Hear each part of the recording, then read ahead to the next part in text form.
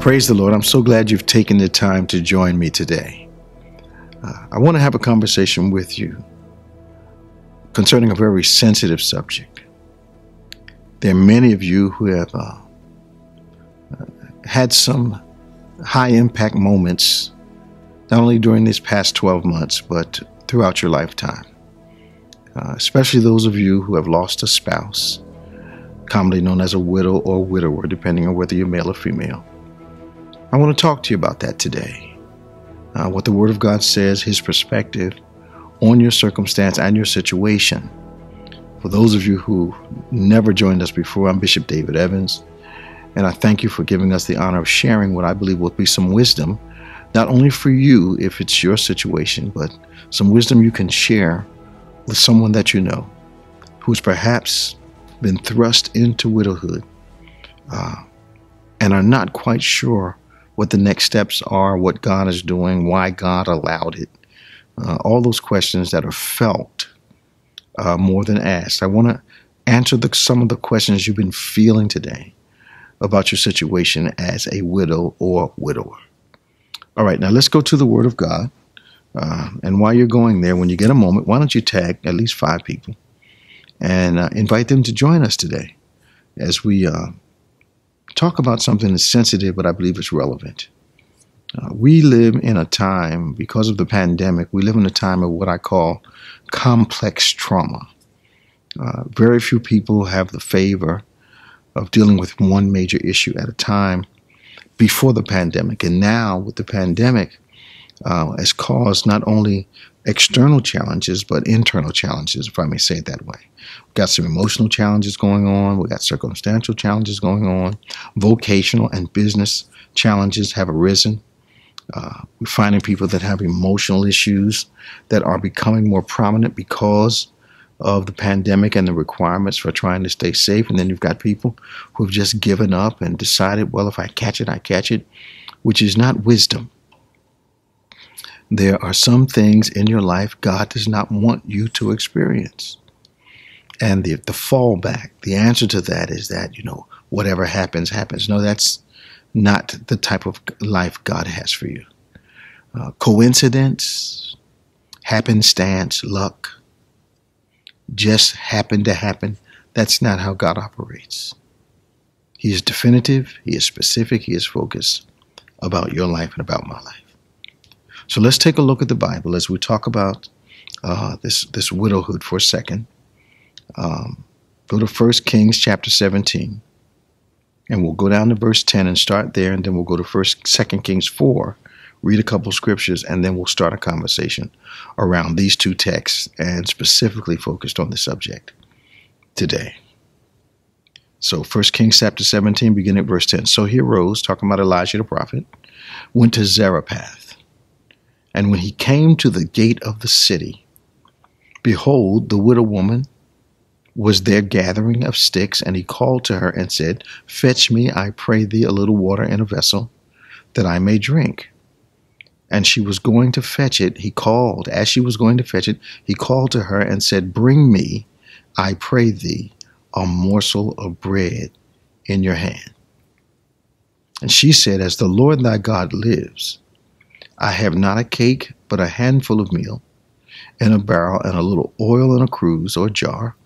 And behold, I am gathering 2 sticks, that I may go and dress it for me and my son, that we may eat and die. Elijah said unto her, Fear not, go and do as you have said, but make me thereof a little cake first. Watch the detail, and bring it unto me, and after make for thee and for thy son. For thus he said, for thus saith the Lord, God of Israel, the barrel of meal, if you follow the instructions, shall not waste, neither shall the cruse of oil fail, until the day that the Lord sends rain upon the earth. And she went and did according to the saying of Elijah. She and he in her house did eat many days.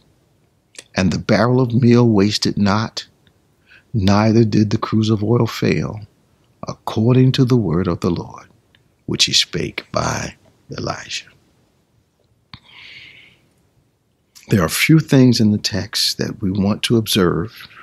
We'll shift to 2 Kings 4, and that will add the rest of this thought, complete the thought for today.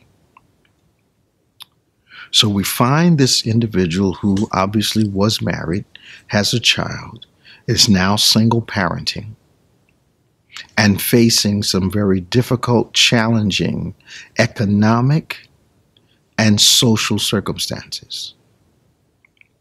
She appears to have no visible means of support. That is the biblical definition of a widow, not appearing to have a visible means of support.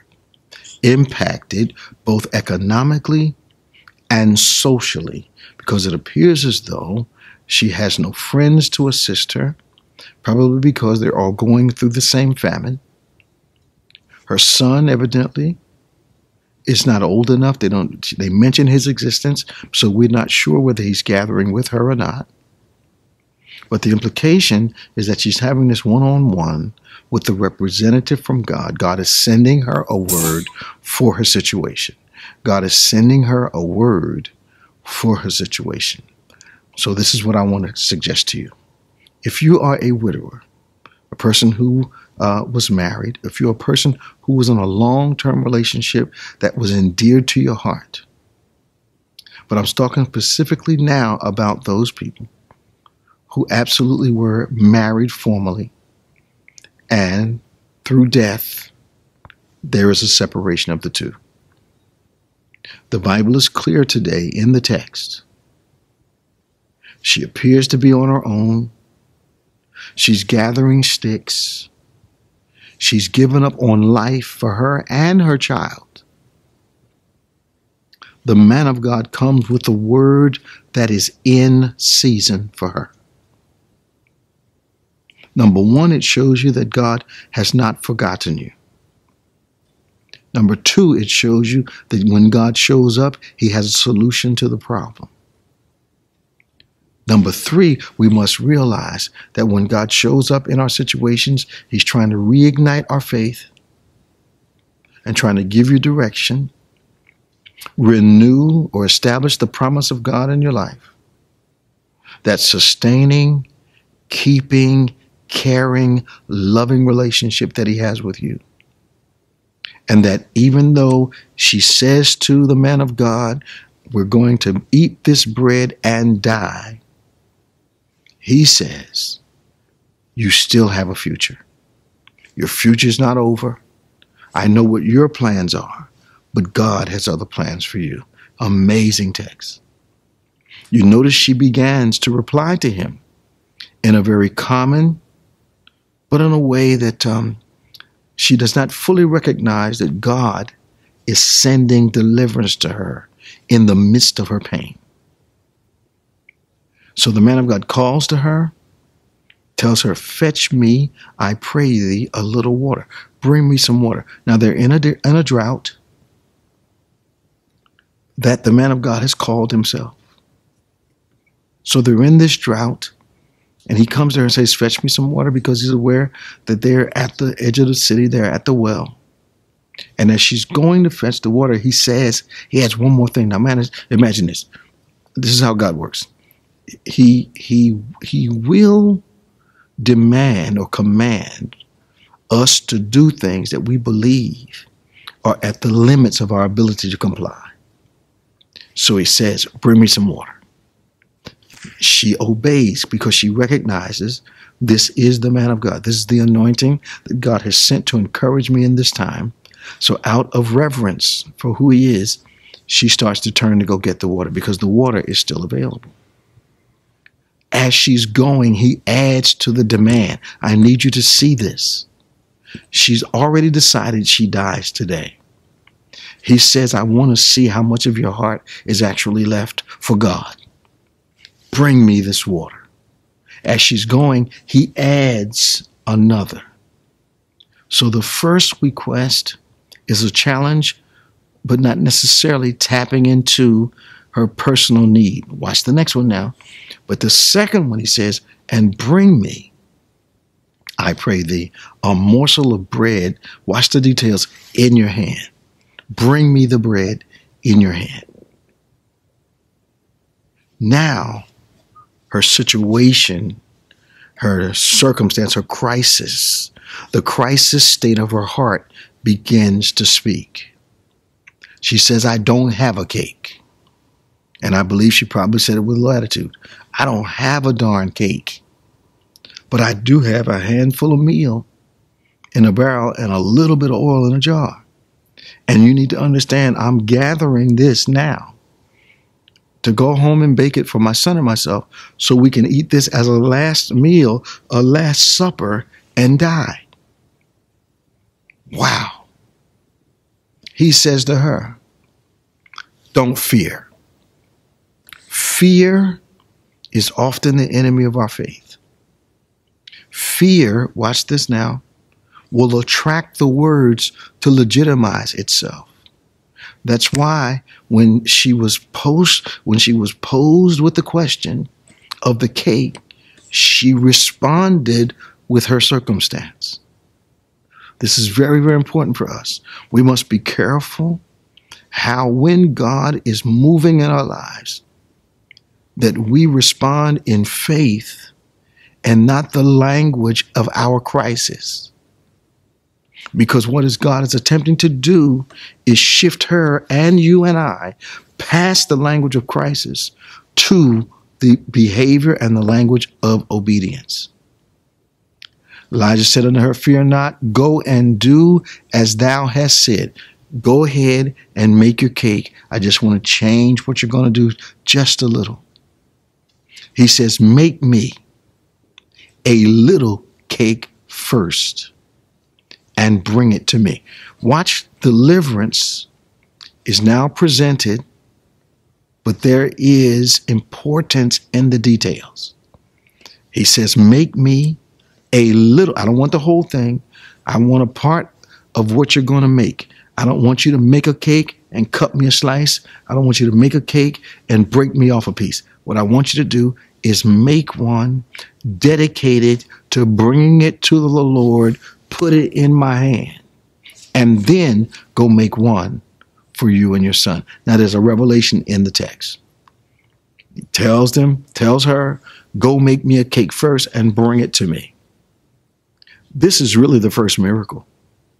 The first miracle is her obedience in the situation that she's in.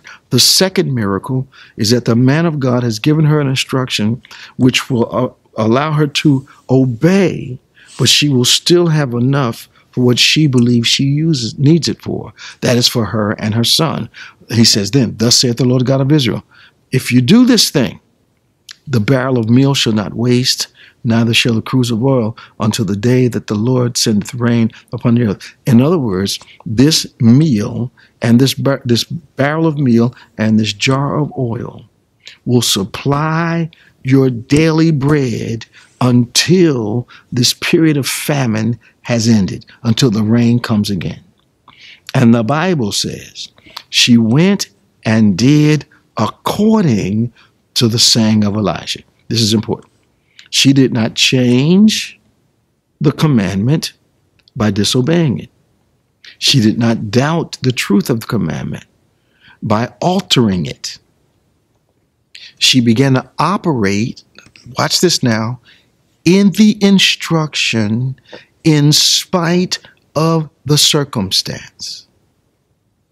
This widow now is coming to a revelation of God that despite her previous belief, just moments later, she is allowing the word of God to give her a different perspective, not only on God's provision, but her son's life and her own life. Because you need to understand, in the text, the worst thing that could happen to a lady was to become a widow and have no son.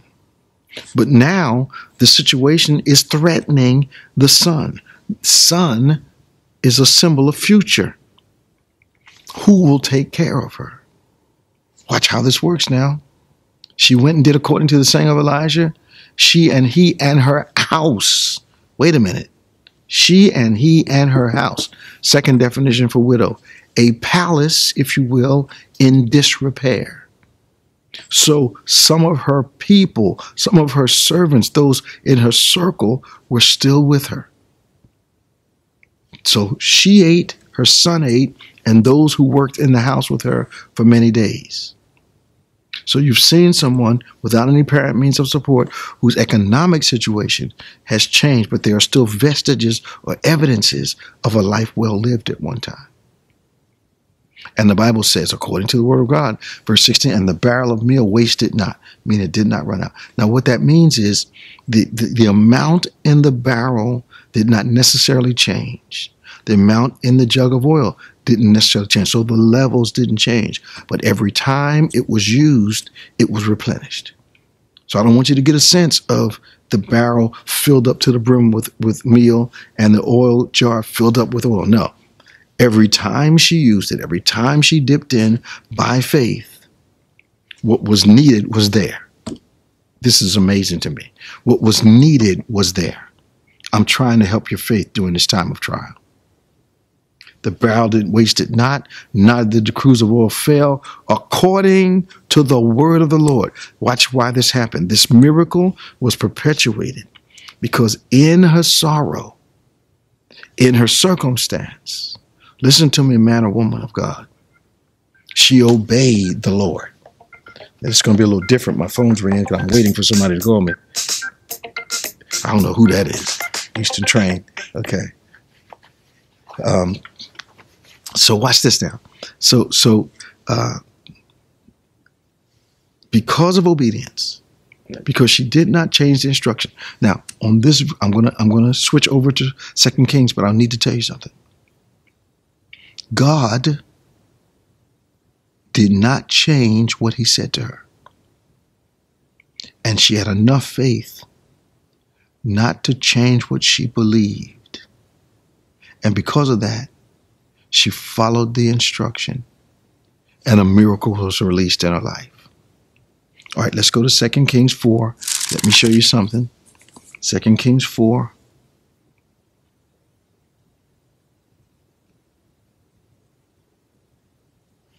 Verse 1.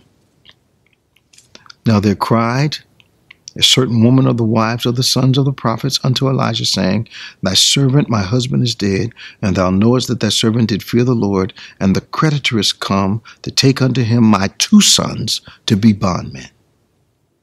And Elisha said unto her, What shall I do for you? Tell me, what hast thou in the house? What do you have in the house? And she said, Thy handmaid hath not anything in the house except, or the Bible says, save a pot of oil.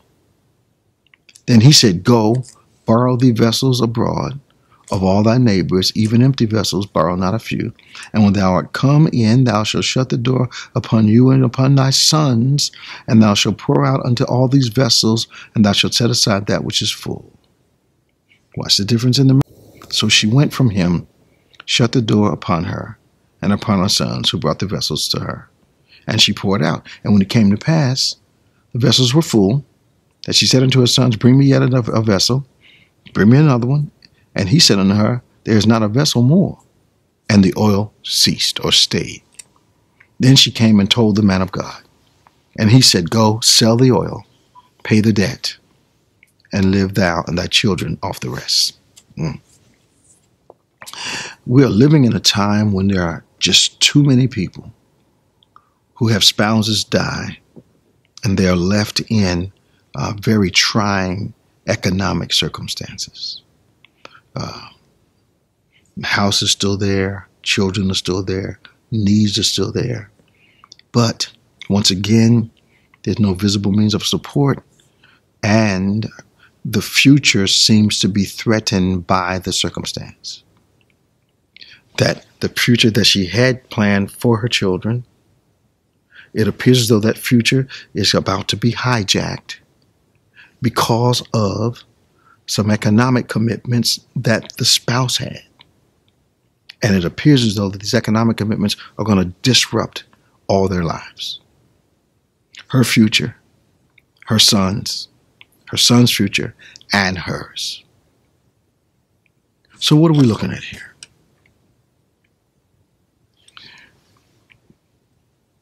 The Lord tells her to do something through the man of God, through the word of God, that is kind of counterintuitive. It's not what you would do if you were already in credit problems. You had credit problems, already in debt.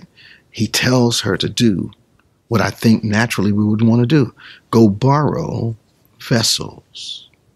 Now, this is amazing. He doesn't tell her to go to a bank. Tell her to go to her neighbors, watch this, to borrow something she can return.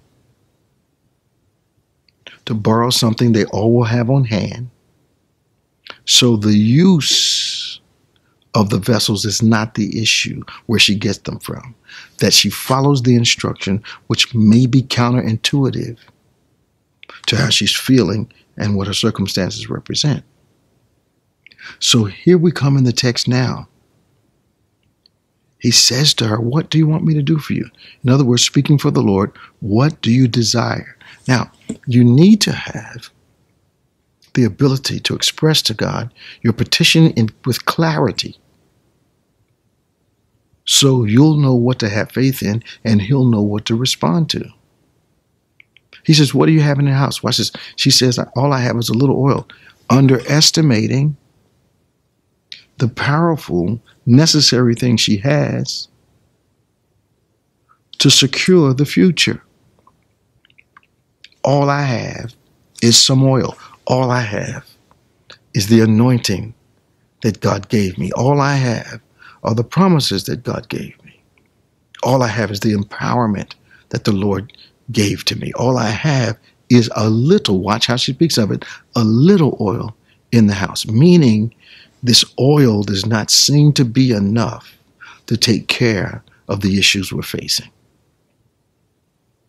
Then he tells her to do the counterintuitive thing, go borrow vessels from your neighbors. And obviously, she went and had, she did that. He says, and when you get back home, close the door, because this is a personal miracle for you and your sons. When you get back home, I want you to do something strategic. I want you to start pouring the oil that's left into the vessels that are empty.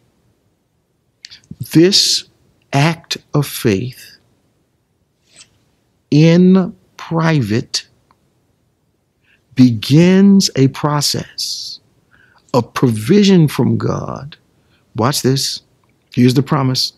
Not only to handle the oil, quote unquote, shortage in the house, but eliminate the problem that being a widow has presented her. This blows my mind. So watch how God tests us. If you don't remember, another thing I say today, remember this. The Lord will always test you with a thing that looks unrelated to the solution that you need. He will test you with a thing that looks unrelated to the solution that you and he knows that you need. So she did what she was asked to do. This is so important. This is so important. During critical times, the accuracy of your response and your behavior relating to the Word of God is critical. I don't want you to make a Saul mistake and decide which part of God's will you're going to obey. You're in a critical situation, both emotionally, sometimes spiritually, circumstantially, economically. I don't want you to make a mistake and decide which part of God's will you're going to make doable. Now watch what happens. Divine opportunity has visited you, just like it's visited this woman. Let me show you how a season looks. A real season is not a gift wrap package dropped on your front step without any labor on your part. Grace is free, favor is gained. Watch what she does. She obeys in the midst of her circumstances. Watch how this works now. Not only does she obey, but she pays close attention to the details. Everything the Word tells her to do, he does, because there is a miracle attached to this obedience. So she goes up, she got the vessels from her neighbors, and she began to pour out. And the miracle began to happen in her action. I'm trying to share with you today that there is a breakthrough for every widow and widower that is listening to me right now. And that breakthrough is attached to your obedience to God. And he's going to ask you to do something that does not make sense in the natural, but makes perfect supernatural sense. There's a miracle attached to our obedience in the midst of circumstances that seem to defy the word of God. The vessels were full, the Bible says. And she had to make sure. She told her son, bring me another one. He said, there is no more.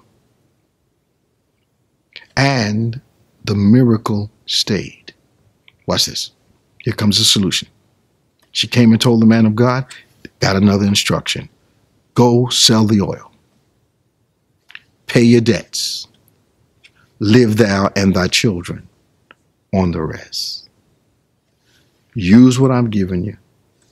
Pay off your debts. Don't go buy a flat screen. Don't go out and go to dinner. Pay your debts and then live on the rest. So he sets up care, provision for widows. Don't miss your season. Don't miss your opportunity. A season from God has been provided to her. First thing you want to remember about a season is divine opportunity is often inconvenient. She had to overcome some pride to go ask her neighbors for these vessels. I believe the instruction was to break any pride she had that would block her from receiving this miracle. Secondarily, it was an inconvenience. Those who miss God usually resent the intrusion on their normal. So if you're a widow or widower today, I want to encourage you. This word is for you. God has a word for you. And you're in a critical season in your life where you cannot afford to decide what you're going to obey, what you're not going to obey. I'm simply telling you to have faith in God, trust God, and he'll see you through. Thank you so much for giving me this opportunity to speak into a very sensitive area of your life. I'm Bishop David G. Evans, and I'll see you real soon.